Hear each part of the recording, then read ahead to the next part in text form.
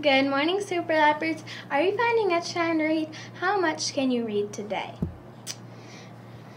Friday is International Day of Peace. This year's theme is Right to Peace, the Universal Declaration of Human Rights. The theme celebrates the 70th anniversary of the Universal Declaration of Human Rights.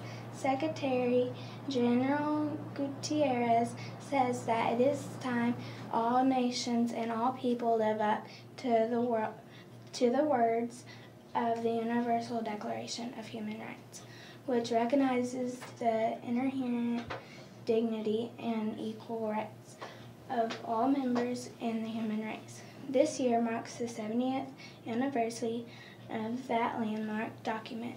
Human rights are everyone's rights. Have a peaceful day.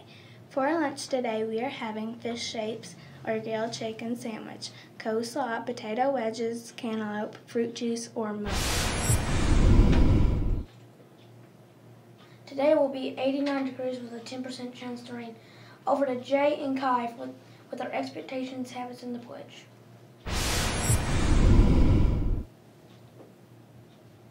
Please stand as we say our expectations, habits, and the pledge.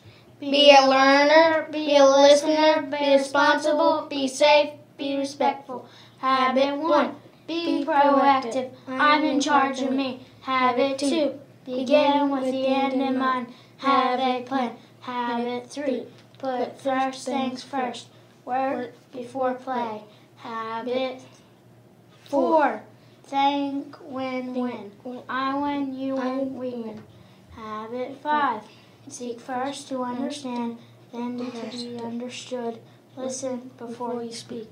Habit 6, synergize. Together is better.